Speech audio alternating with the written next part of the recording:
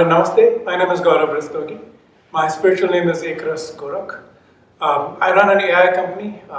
We build AI, artificial intelligence software to automate things for people to do. I also run a foundation where I teach yoga and meditation to people.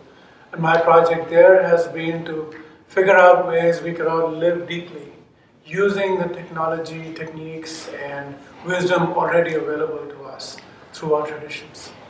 And so I call it the yoga of living deeply. And I spend a lot of time on that. I have a meditation podcast, and I run sittings at home as well. I have a website where I post a lot of content as well. And I do these interfaith talks. Yesterday I was at an interfaith talk talking about what happens after death. So I had to come back from the dead to tell that story, and I'm here. So we have about a little over an hour together. So I'd like to make this interactive. There's a lot of topics I could cover for you. We will experience meditation for a few minutes, so I'll talk about why it's important. And I'll give you a flavor for how Hinduism's roots are in meditation. Both ways, but Hinduism's roots are in meditation. And a lot of what you know as Hindu culture today comes from people who just sat there and did nothing other than introspect and see inside them. And a lot of the cosmology and our view of the world itself is informed by people who sat deeply into meditation and came back with things that help them and can help all of us as well. So I'm going to begin with a traditional prayer, and then we'll have the class. So if you don't mind, just sit straight, just sit comfortably. Any pose is fine. I'll be chanting Om 3 times, and then I'll be chanting a prayer. This prayer is not to any specific god; it's to divinity in general.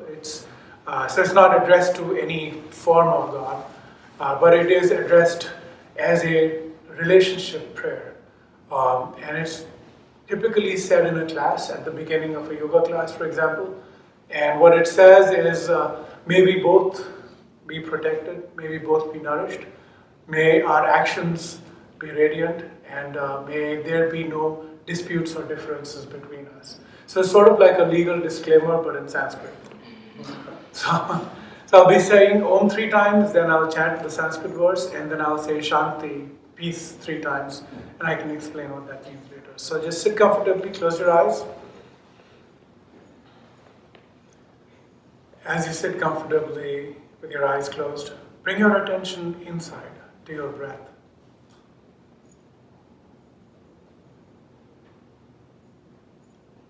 As you exhale, settle a little bit more into your posture. Just ease into this class, this sitting, this session. If you like, you can bring your palms together at the heart center.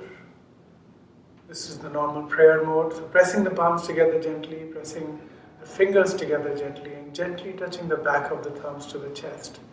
We want the vibrations in the heart to follow through into the palm, and the hollow of the palm acts as a resonating chamber, so you might feel some energy there. I'll chant Om 3 times and then the prayer.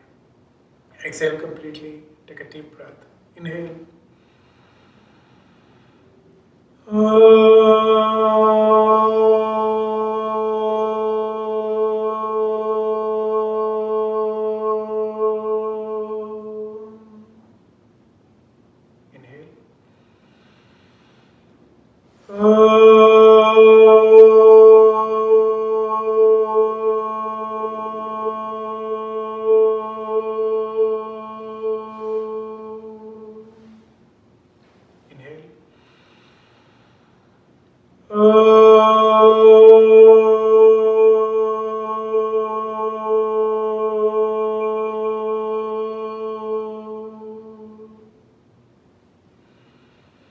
Sahana vavatu, sahanau bhunaktu, sahaviryam karavavahai, tejasvinavadhitamastu, ma vidvishavahai.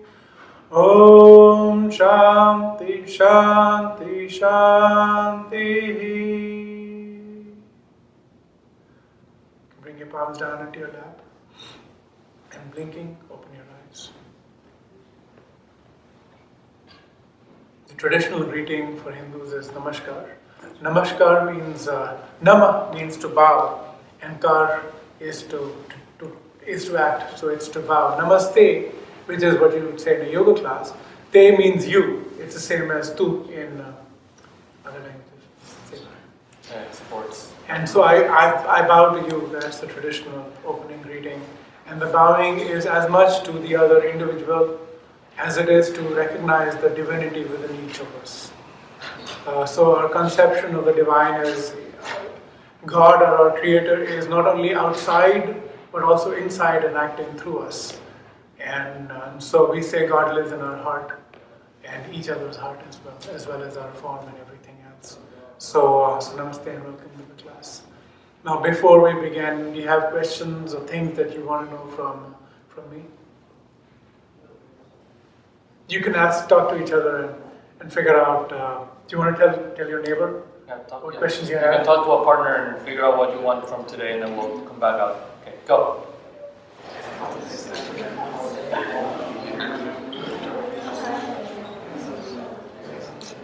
Do you want me to stop at what time? Give me 10 minutes prior. Just 10 minutes prior. So I'm going to stop you 15 minutes before the end because there's always announcements at the end. Yeah. So I'm going to stop you at 2:15. Okay. What is set an alarm? Yeah, what is it? It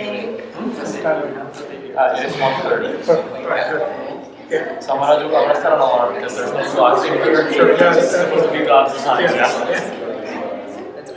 All right, time's up. All right, who wants to go first? Yes, sir.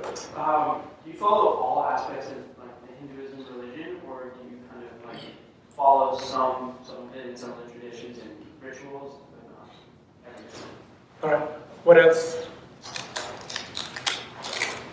Yes, sir. How do you follow like science and like coding and math, but still believe in the religion? Great question. Yes, ma'am. You had a question? Someone there had a hand up. Yes. I know that like Hinduism is very popular in other religions, but like in terms of like a person going to moksha, like how do you like view other like followers of another religion in your daily lives? Sure. Okay. So you're saying way to moksha with respect to followers of any other religion? Yeah, because like I know like there's like I mean not really agnosticism, but like it's like still like the idea is like kind of there. So how do you like adhere to like views of other followers? Sure. Okay. Yeah, my question is similar to hers in that I know that a big pillar of the Hindu belief is that God can take other forms and you can have different forms of other, beings of God. So I guess similar question would be, do Hindus generally interpret that as accepting all religions to be true and just a different form of praying to a different God, or do they see it as one as being more valid than another? Mm-hmm. Okay. Yes, ma'am. What is the caste system like today? All right. You got everything? Those are great questions. And now just be sure to remind me to answer these questions before we go. All right. But I got the answer to the question, so that's helpful to know. All right. So I'll give you a bit of background so you know who I am and so on. I was born into a religious family. My father was very devout, and he would pray every day. And in his altar, we would have images of gods like you have in the classroom below, and not too dissimilar from the class in the sense that all religions were showing on the altar, and that's typical. Adding gods is less of a problem in Hinduism. You can add a new god anytime, and so you'll see a lot of new temples have a Muslim Pir, his statue as a prominent part of it, and that's his murti, and that's completely okay. So that's the family I was born into. I spent a lot of my early youth reading Western philosophy, and then for the last 2 decades that I've been in the US, I've trained under 14 different teachers in yoga, meditation, and different schools of philosophy and so on. My own schooling was in a Christian school, Protestant, not Catholic, and so I've read the Old Testament and the New Testament, and I'm somewhat well versed with Buddhism and Taoism as well. Sufi Islam has a strong influence in India, so most people are familiar with or are sort of somehow connected to Sufi Islam. They understand what the basic tenets are. So that's my background. I have two kids. One's in college. He's at UC Berkeley. And my my son's in college. My daughter is in high school in Dublin, which is the Irish city just on the East Bay. So that's my background. My own practice is of course deeply Hindu. I've read the Hindu scriptures at length and studied them and tried to draw connections between the scripture and my daily life. And so some of those questions will come in, including your question on technology and science and Hinduism. I will try to cover them and address those. In today's talk, I wanted to give you a flavor of the yoga of living deeply, which is the project that I'm very interested in.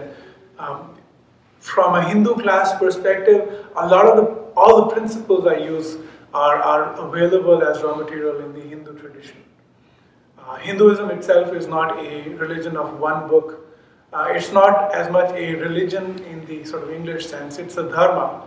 And dharma is a sort of a broader definition than religion itself is.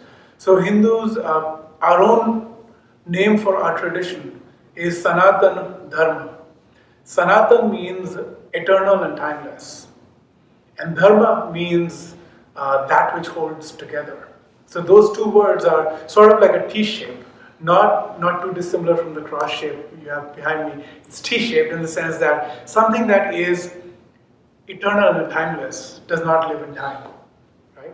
Something that's true on Monday but untrue on Friday is not true. Would you agree? Because then it's in time and it's only temporarily true.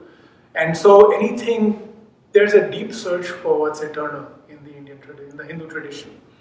So what is true and what's always true irrespective of space, time and context, that's the Sanatan part. But the counter to that is the Dharma. What is it that holds things together with the ever-changing space, time and context? That's Dharma. Dharma literally means that which holds together. And it's like glue. So if you've seen a stone arch, They're all stones, but they've now been assembled into an arch. Why are they hung together? Right? It's because of the keystone in the middle. Yeah, the keystone in the middle is holding it together. But the arch itself is standing on its own free weight, right? So the mutual interdependence of the parts, including the keystone which holds everything together, is holding it together. No other external force is needed, right? Why do birds migrate thousands of miles? Why do you have a body clock? There are things that are inside us that are natural to us, right? But these natural truths change from moment to moment. It's in the context where the truth is evident, right? And that's the ever-changing. So if you juxtapose those two words together, you're looking at something that never changes and something that is always changing, but it's there. It's not chaos. There's always order to the universe. Things are not just breaking apart. Gravity is not here today and gone tomorrow. Magnetic compass is not always, changing around, right? Stuff is somewhat stable, and that stability is created by some sense of order. And that's the Dharma part of Hindu Dharma. It's a Sanatan Dharma. So that's the tradition. And so deep in the tradition is a search for both the eternal and the changing. And that's what I'll talk about. So when I say living deeply, there are parts to it, and I'll try to sort of dive into some parts for your advantage. Now I'm going to talk about three things, and I'll take a popular vote. So stay awake through this. Number one, I'm going to talk about our relationship with work. I'm going to talk about our relationship with ourselves, our individuality. And I'm going to talk about our relationship with the divine. Which is more interesting for you to begin with? Yourself. Yourself? Alright.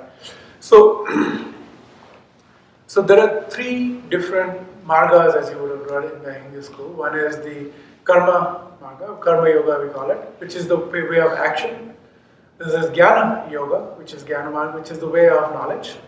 And the third is bhakti, which is the way of devotion. And we're talking now about the jnana marga.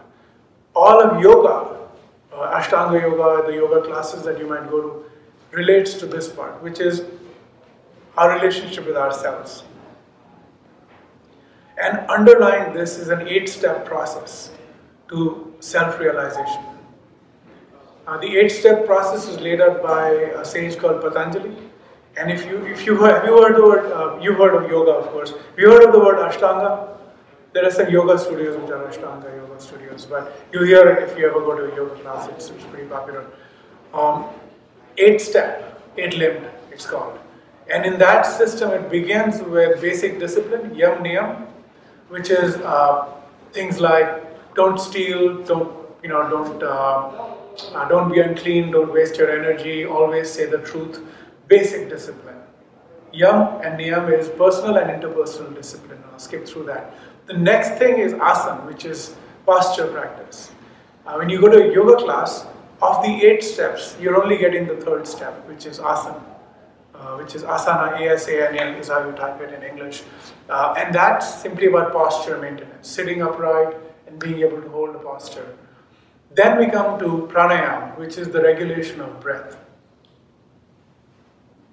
The regulation of breath allows us to begin to engage with our subconscious. So far we're dealing with the physical body. But then you want to be able to talk to your inner body, even inner physical body. If I ask you right this moment to stop your digestion, can you do that? Alright, how about stop your heartbeat for like a second? Can't do it? Alright, how about stop sweating? Can't do it? How about, could you grow this little pinky nail for me? Someone? Can't do it? Your body is doing most of the running on its own, thank you very much. Your conscious experience does not really talk much to your inner experience. You understand, right? That the conscious experience is really a very thin veneer on top of a completely hidden internal action. Your stomach is digesting without you thinking that, hey, now I'm digesting, right? Your blood is circulating without you thinking, I must circulate my blood now, it's been a while. These things are happening on their own, you understand that, right? So how do you interface with the inner workings of your body? And through regulation of breath, you can actually talk to your inner self. And so in step 4 of the 8-step path, you're beginning to talk to the insides. And by beginning to talk to your insides, you're beginning to now take some control over your inner experience. Have you been in a situation where you're super sleepy and you need to keep awake? Have you been in a situation where you're too excited, your hands are trembling and now you want to calm down? Jittery, even? Have you been in situations where you're panicking for no obvious reason and now you got to just calm yourself down? You're stressed out, right? Now, those are the body's responses to something that's going on, but you have no access to them, right? You just told me you can't control your sweating, your heart rate, your digestion, your reproductive organ. None of this stuff you can control. So how do you talk to your body? How do you engage your inner self? Because it turns out your inner self is still talking to your mind, whether you're talking to it or not. What I mean by that is, you have moods. Is there anyone who's not experienced moods? Please just raise your hand. You have moods. Your moods determine your thoughts, your emotional state. So how do you talk to your moods and say, look, this is the mood I want. I want to be happy, or I don't want to be sad right now, or I want to be excited, what have you. Your moods talk to you. You don't talk to your moods. So through breath regulation, you're beginning to engage the inner body. That's step 4. Step 5 now begins at sense withdrawal. If you've seen a turtle that's moving around in its shell, it's walking around like this, and then decides to put its limbs into the shell. Right? That's what we're doing. Withdrawal of the sense organs from the world outside. 5 senses, pulling them back in. That's step 5, which is pratyahara. Step 6 is dharana. Dharana means to now rest your attention on something outside or inside, but letting it rest on something. Step 7 is dhyana, which is if you're going to the Zen monastery, you're actually going to a dhyan center. Dhyan is awareness itself. Mindfulness, you might call it in English, or insight, and so on. And final step of this, I'm getting to your question, is samadhi. Samadhi is it's a separate state of existence, sort of. You're waking, sleeping, dreaming, and there's a 4th state. And samadhi is a stepwise process to reaching that state of consciousness. Now, what does that have to do with getting to know yourself? It turns out most people will live their lives out without getting to know the first thing about themselves. Because pretty much everything we know about ourselves, we were told by others. And we constantly rely on mediated experience, a reflective mirror that tells us who we are, whether we're good looking, whether we're rich or powerful or influential. All of those things are things other people tell us. Other people tell us what our name is. Right?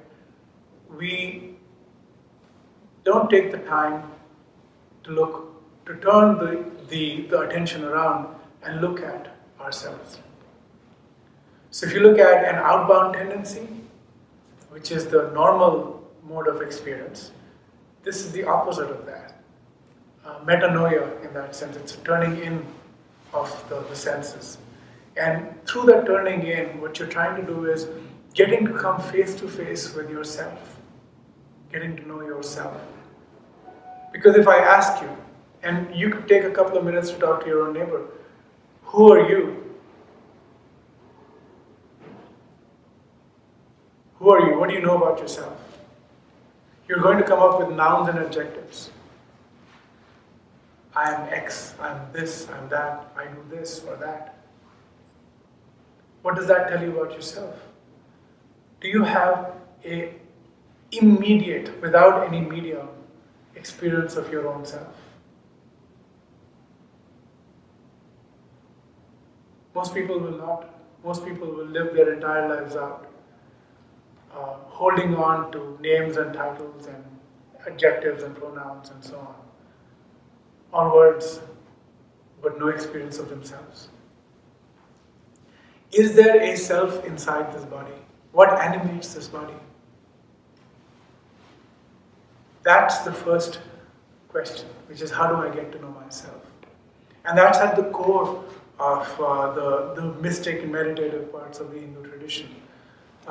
All the yogis spent, so this is the Adhyatmic, this is, our cosmology is also driven by the same question, which is, who am I? What am I? What is all this? The beginning of one of our scriptures begins with just this. Athat Brahma Jigyasa. And now, therefore, the search for the source of everything, the search for truth begins. And it is said that prior to this questioning of the nature of the self, we are only two-legged animals. In the Hindu system, that is called a Dvipada Pashu, which means a two-legged animal. Because animals don't ask this question, who am I? They don't need to. They have conscious experiences in the Hindu system. We believe everything has conscious experiences because all of this is consciousness which is precipitated into matter.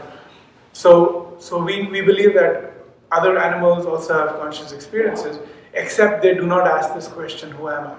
So truly you're born into the human world only when you begin to ask this question, who am I and what is all this? only then do you truly begin to use all the gifts available to you in this human birth. If you don't wake up to this question, then you haven't woken up to the true gifts of your human birth.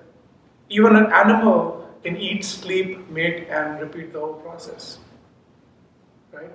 The animal does not ask, who am I and what am I here for? What is all this?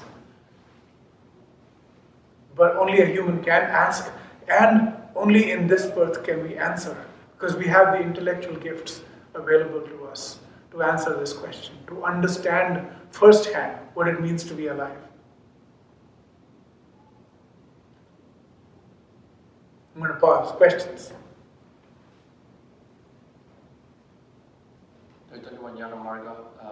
About knowing yourself, Yes. about knowledge. Path of knowledge. So the knowledge is the path of knowing yourself. All the cosmology, everything that you hear about the world outside, all the Mahavakyas, there are key, like main sentences in the Indian tradition, all of them pertain to either a knowledge of the world inside or a knowledge of the created world outside, which also informs us about ourselves. Questions, comments? Yes, sir. So, I'm curious, you said humans, obviously we have consciousness, we can ask these big questions about God and our future and stuff like that. So what is the role of animals that don't have this kind of rare consciousness in religion? You know, do they have like a role where, you know, in Christianity obviously it's like they're meant to be in direct dominion, or is it we're supposed to live all peacefully in harmony, or are they like, you know, oh, obviously I know the cow has some spiritual and divine, but is there any other animals that have some greater importance in religion? Sure.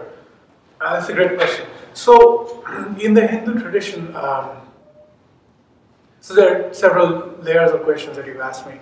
One is, what is the role of other animals? And the other is, what is what do they have to do in their own lives, right? So, the first thing is, in the Hindu tradition, in the Hindu worldview, all of this is God. Everything is God. There's nothing that isn't God. So our God is within and without both. God is not a potter who's created pottery and just walked away. God is himself transformed. He's not even milk that has become yogurt, which is the other analogy. This is God at play. You and I are both non-different and are essentially God engaging with ourselves. It's like these two fingers talk to each other. They are not different. They are engaged through the same self, and that self is God. So in that sense, other animals, other creatures are non-different as being in God, because evidently there's nothing else other than God. What role do they have in their own lives? The Hindu system is based on reincarnation, and it's a evolutionary process of reincarnation. So based on your deeds, you could call it karma. You could be born into, a higher life form or a lower life form, and you progressively work your way into a human life form. And the human life form is the only way to get out of this cycle of birth and death.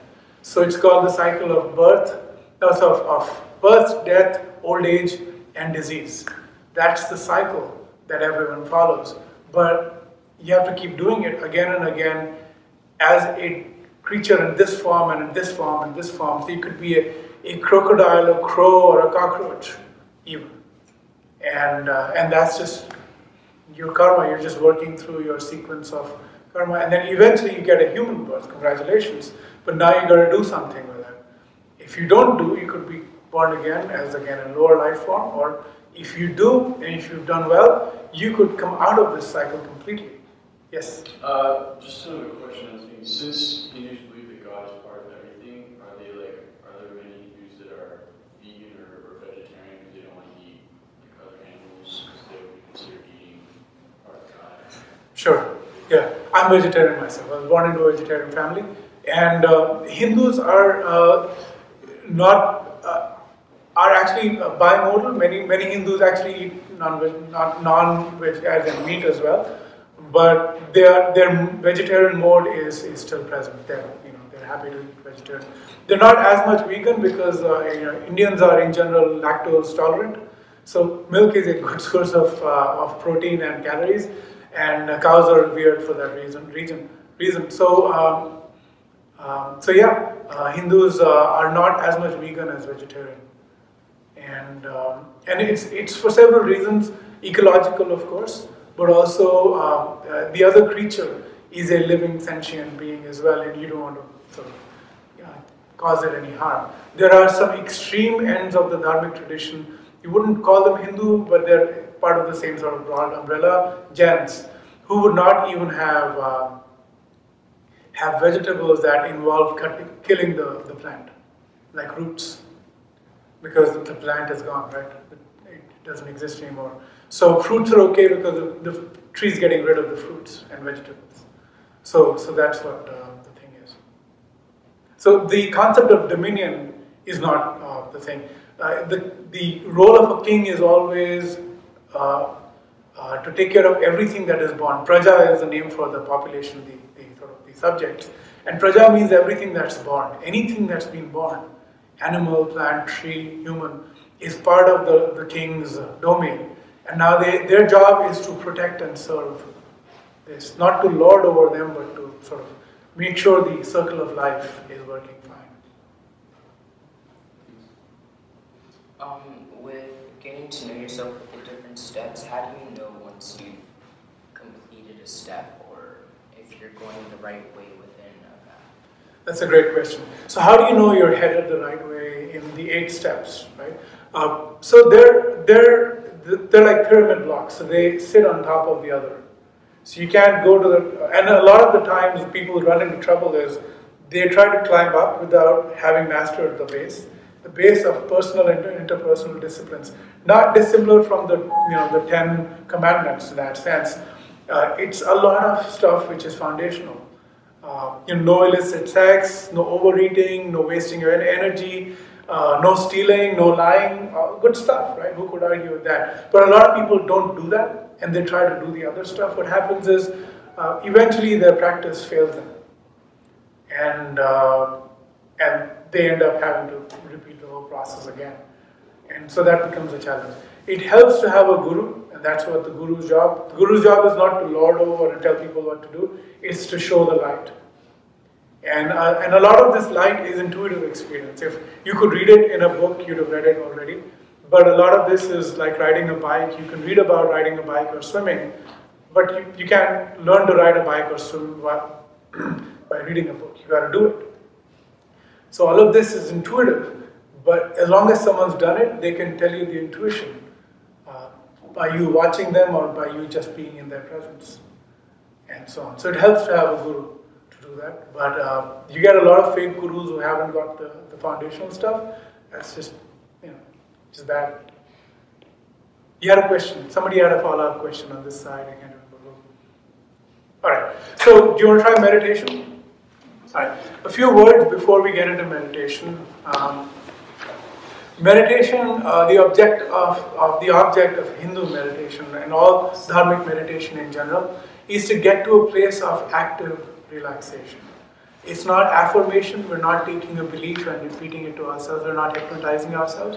It's also not a thought of any type. We're trying to get away from thoughts. It's also not relaxation. If you're going off to sleep, you should just go to sleep. It's okay. This is a very active part of. So you have to be active and relaxed simultaneously. And it's like this. When you see an Olympic player who's about to, they're about to shoot the gun and they're about to go off to whatever they're doing, do you think they're fully stressed out? No, right? Do you think they're completely calm? No. They're in this state where they're relaxed but ready. Because they better be relaxed, because if they're not relaxed, they're too tense, they might be wasting their energy holding a muscle tight. And they better be ready, because they're about to head out into whatever they need to do. So any sportsman, if you've seen someone at bat, you have to settle into yourself, right? So that's what you're doing. You're settling into yourself, finding your base, and then holding on to your awareness and being ready. Being ready for what? being ready for whatever you need to do. Attention spans are coming down. And I said this in the other class. My favorite stat is the following. And I'll get into meditation in a couple of minutes. This is my favorite high horse, I'm going to talk about it. 7 years ago, the most valuable companies on the planet were oil companies, oil and gas companies, energy companies. They were digging oil from the ground and selling it. At the end of 2017, of the top 10, 6 companies were in the same business. What business was this? Technology. You think it's technology? All right, think again. Does Facebook sell any technology to you? Does Google actually sell any technology to you when they make money? Some. But really, when they make money, all these companies are making money by keeping you distracted and using your mind space to place ads. You're worth $200 to $300 per year to each of these companies. $4 trillion of market capitalization, 6 companies, and this is just the 6. They weren't that large 7 years ago, but right now, Facebook, Google, Apple, they make money, Tencent. This is how they make money, by keeping you distracted. So I have my favorite factoid and a chart that I like to show is distraction is the new oil. And boy is it profitable. It's 3 times more profitable to be a distraction company than an oil company. Of the oil companies that were top 6 about 7 years ago, the distraction companies are 3 times more valuable than the oil companies today. Think about it. That's how they're making money, by keeping you distracted, hooked to their technology, having you check in, update, like, share, whatever, and then using that to monetize it. So in a sense, you're saying that technology is distraction? Not all technology is distraction, and that's why I counter. These are outwardly technology companies, but technology companies, there's a ton of other technology companies, SAP, Salesforce, Microsoft, Oracle. These are all technology companies as well. GE is a technology company. Goldman Sachs is a technology company, but they're not making money from keeping you distracted. Technology is not keeping us distracted, but technology has got extremely good at making us distracted. 20 years ago, if you were trying to make something addictive, you'd have to run focus groups for years. How much salt should I put in these chips? How crispy, crunchy should these chips be? How much fat should they have? How much potato is good enough in this, right? Lots of focus group research so that you can't just have one chip. You gotta have more than one chip, right? But now, technologies are running, there's algorithms running tests all the time to see how to keep you hooked and addicted to that technology. What color you're going to respond to, what kind of updates, what buzz, what haptic feedback, all of that is just ways to keep you hooked and coming back, keeping you distracted. So they can sell you more ads, show you more ads, so you buy more stuff to be unhappy with. So holding on to your attention is important as a professional skill for you as it is for me. Because my other day job is I run an AI company. We're automating tasks involving reading documents. Anything that requires low attention spans, you could be certain that a computer will be doing it sooner than later. So work it out. On the one hand, technology is working to lower our attention span. On the other hand, it's sweeping away jobs that require low attention span. Where does that leave us? Not too far. So the future of humanity relies on humans being able to reclaim their mind space. Because to be truly human is to live a full, fulfilling, creative, and engaged life. And all of those adjectives require the ability to hold on to the attention. And that's why you should learn to meditate. what we're doing is we're talking to the inner body, and I'll talk you through that. We're reaching a state of active relaxation. We'll do it for about 5 to 7 minutes, just to give you a flavor. And where we want to get to is we are relaxed and yet actively engaged with whatever we're doing. Be playful, listen to my instructions, and follow along. Try to go all the way. Understood? Just make sure you follow along. If you lose me, listen to my instructions, you'll catch me. Now I think he's just relaxed. Alright, sit up straight. You might want to come to the edge of your seat, otherwise you'll just slouch away, and that's not good. So just sit up straight. Any comfortable pose is fine. Close your eyes.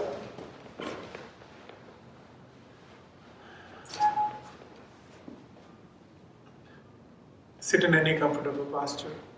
Sit with your back straight and the back, neck, and head in a straight line. Let the eyes sink into their sockets. Let the tongue sit into the mouth. Relax the expression on your face. Relax your shoulders. Relax your belly.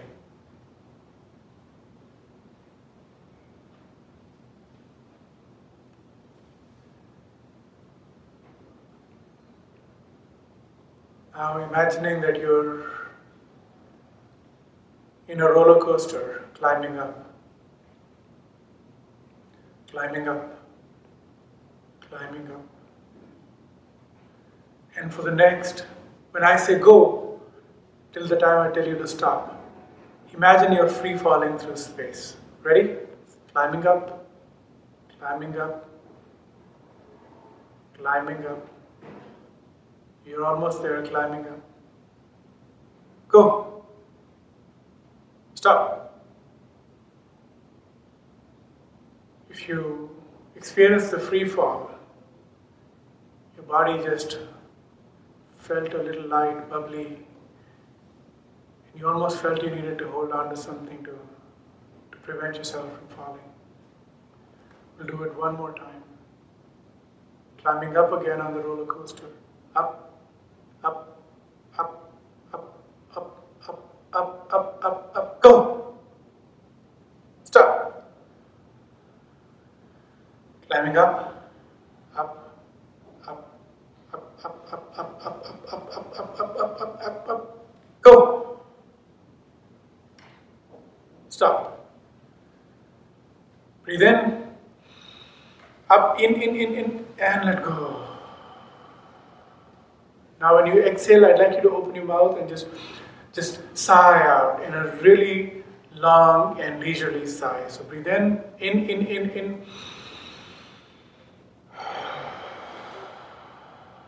Feel that sigh of relief wash through the entire body. Breathing in.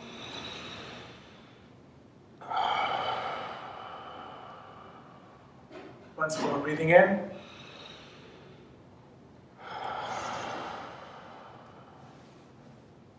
Relax, relax, relax.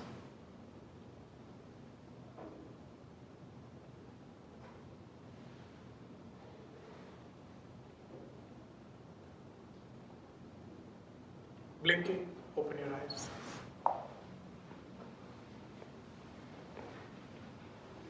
Does the color feel any different from before to now? Different color? How else do you feel? Did you feel the fall? You feel calm? Yeah. How about you? Too calm, huh? So this was a quick meditation. There's much longer meditation sittings you can do. But the objective is always the same. You want to get to a place of active relaxation. You want to hold on to the reins of your attention and let go of everything else. And through this feeling of calmness, through this feeling of deep engagement, we can now direct our attention to that which matters the most, which is our own relationship with ourselves. we're not this body. It will be apparent to you.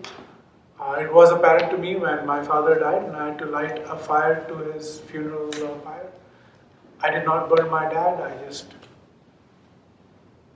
cremated his body. So we are not our body, we are not our breath, we are not even our mind and our thoughts. Then what are we?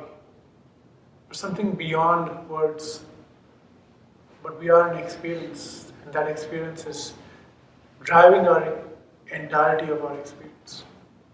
We need to get to the source of that experience. Who is the experiencer that engages into this world through these arms and these legs and these eyes, this tongue, these ears? Who is it inside that walks this earth? That's the question for the Jnana Marga, the way of knowledge.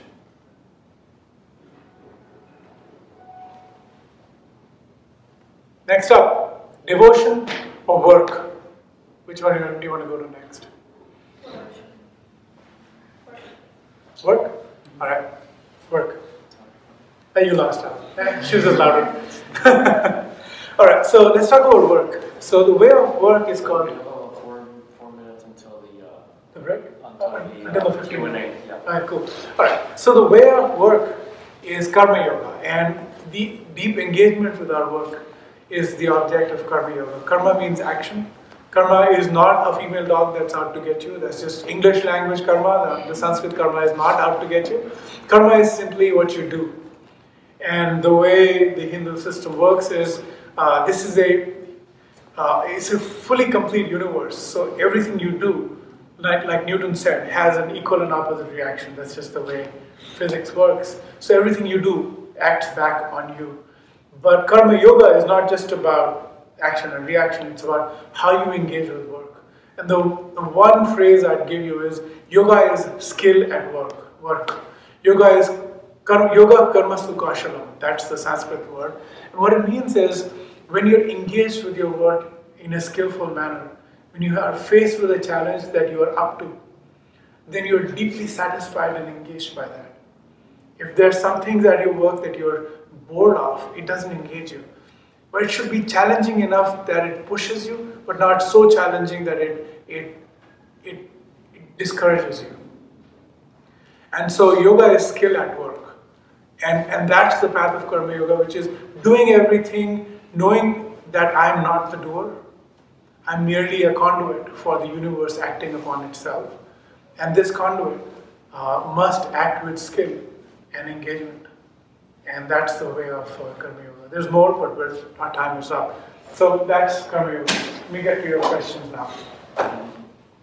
Good? Can we do about 2 minutes Bhakti Yoga? Bhakti yoga, alright. Let me talk about devotion. Okay. So Bhakti yoga is the path of devotion. And the core part of devotion is surrender.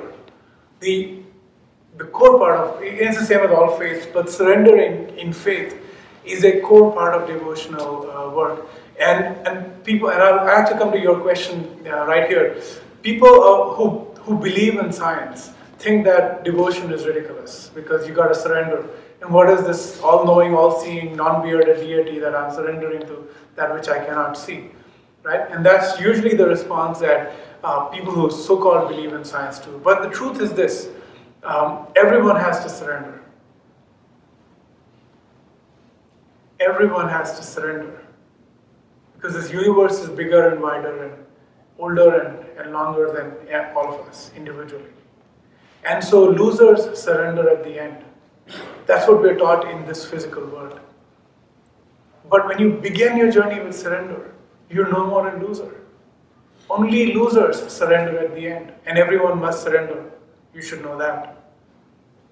So why not begin the journey with surrender, knowing that I myself am which is this prayer, which is, I am a channel for whatever God wishes me to engage in. Saint Francis, make me a channel of your peace. Yes, and that's exactly the thing. I am merely a channel for God's peace. And knowing this, surrendering unto this higher power allows me to now act with more ferocity and more certainty than I would if I was about to surrender in the end. because everyone has to surrender. No one's come out of this alive. No one's won the battle against the universe. You just can't. You got to surrender and then let the universe flow through you. And that flowing through of the universe is what's known as enthusiasm, right? Is it not? The word enthusiasm itself literally means, quite literally, to be filled with God. And you can't be filled with God if you're filled with yourself. And you can't empty yourself of yourself if you don't surrender. So begin with devotional surrender. Empty yourself of your so-called ego, and then let God work through you in a way that's enthusiastic and fully engaging and filled with joy and satisfaction. And that's the path of Bhakti Yoga. Thank you. 2:15. Fantastic. We're doing great on time. We're learning. Surrendering. All right. Let's see. Science and Hinduism. So Hinduism is actually, Hinduism has no problem with science. Vigyan and Gyan are completely consistent parts. There's nothing that science can throw at Hinduism which is not acceptable. It's just, truth is truth, and whatever source of truth we can find, we will consume it. That's just the way it is. We're not here to fight truth, we're here to learn truth. And so in that sense, science is great. All we ask is, we understand that there is truth beyond the measurable. In fact, most truth is non-measurable. And we ask that people of the scientific mind understand that there is non-measurable truth that we have access to, that we cannot deny. Beauty is non-measurable. Art, love, grief, pain, all of these are non-measurable things. How is it that our experience is entirely non-measurable and we deny it? Right? And so Hinduism is completely consistent with science. There's nothing in science which is a problem. We talked about scientism, which is the belief that you can solve everything with science, and the problems with that. So, that's exactly the argument. That's perfect. That exists that are not measurable. Yeah, that's perfect. All right. Way to moksha and the sort of the understanding of other religions. So there's a very famous verse in Hinduism, but it ends with the following two words: Vasudhaiva Kutumbakam.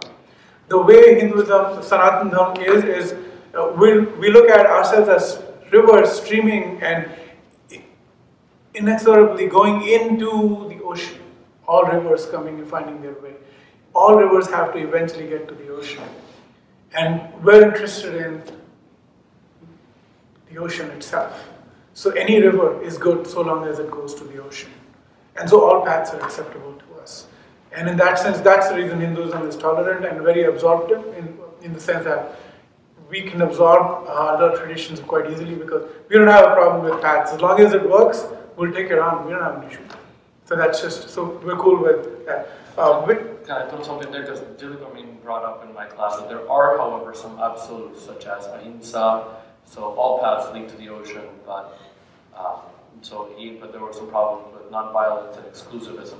Yeah. So exclusivism is again. Exclusivism meaning my religion is right, yours is wrong. I'm exclusivist. Okay? Yeah. That's what I mean by that. Agree. And so Hinduism's problem is that others are, but we're not. That's the thing. Ours is very inclusive. But if others are exclusive, which is my path only, then it doesn't jive well with Hinduism because our thing is, look, if it gets you to God consciousness, then more power to your path as well because it's the same thing to us, right? But there are paths that are exclusive that say it's my path and my path alone, and everybody else who's not on this path is going to XYZ place. Well, that doesn't work for our system. That's just the way it is. Do I follow all aspects of Hinduism? It's such an encyclopedic tradition that I don't even know what all aspects of Hinduism are. But the interesting part of our tradition is that it's not. So this is my personal philosophy. There's a distinction between expressed religion and experienced religion or traditions. Hinduism all dharmic traditions are experience oriented, not expression oriented. So we are more interested in the experience itself. The expression can change. The experience tends to be the same. And so you can't really follow us by the book because there's no one book. All books have to be experienced. And so what you live is more important than what you read or what you recite to get the person in our tradition.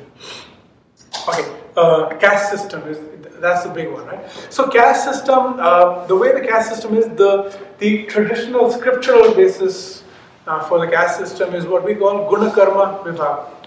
Guna means property, karma means action, vibhag means division, and the way the Bhagavad Gita gets to it is it says there is a 4 varnas. Varnas are not castes as much.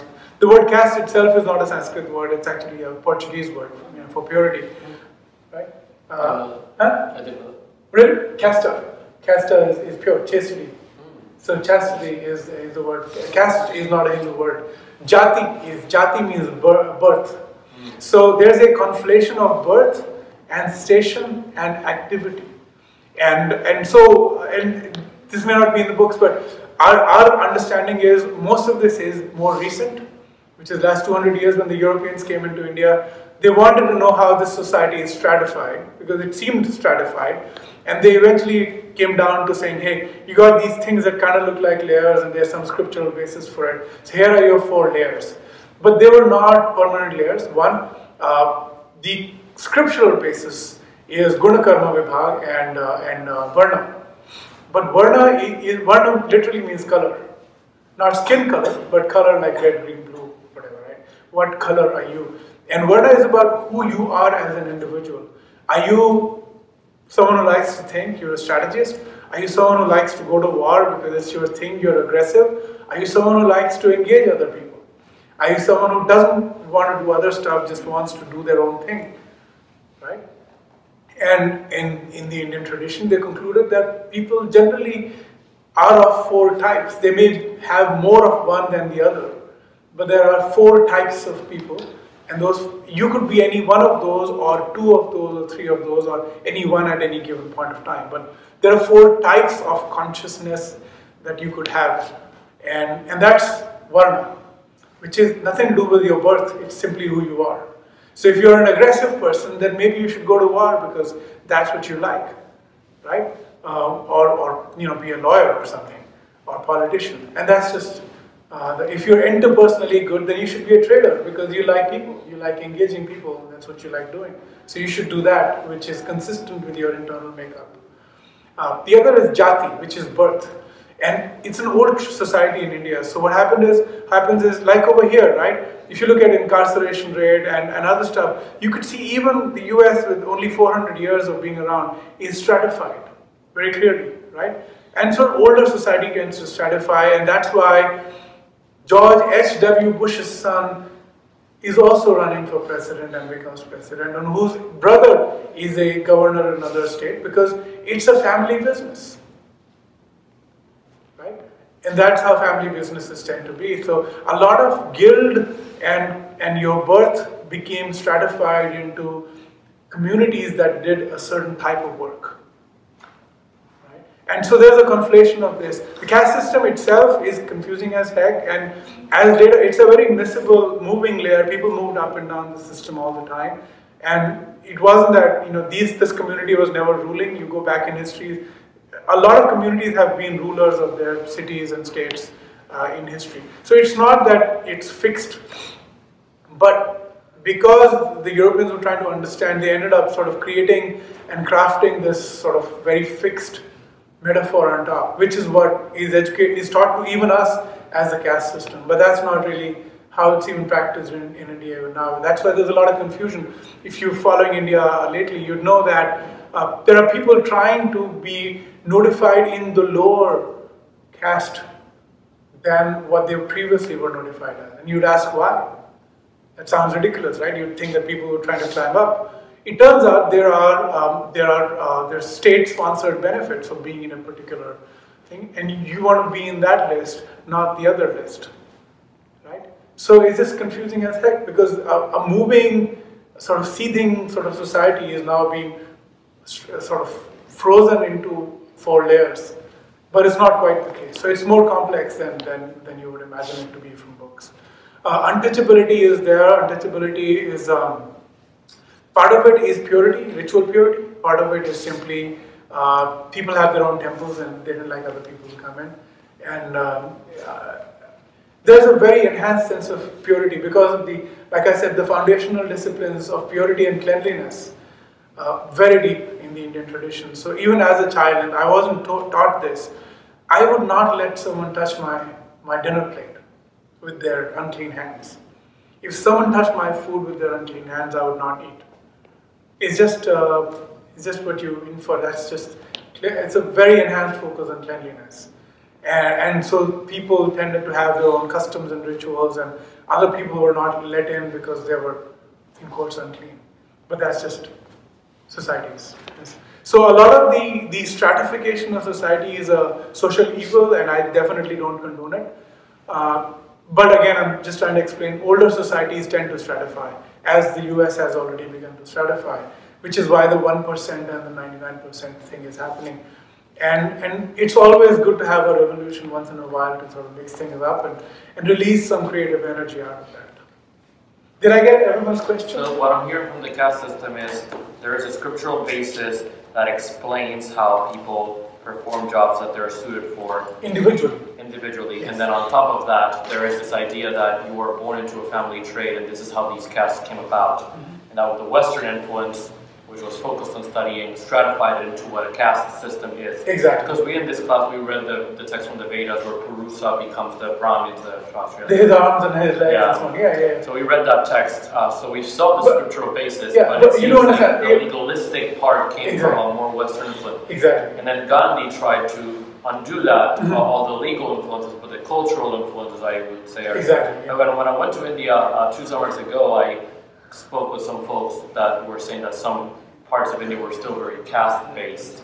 Sure, yeah. So that I think that, so what you're describing now, it seems like the caste system has been abolished from legal stuff. Sure. But it's still in the mentality of some people. Yeah, so the confusion that our British friends left to us is still sort of reverberating through the society, where a lot of the schisms and a lot of things are working their way through the system. People are trying to understand what the heck.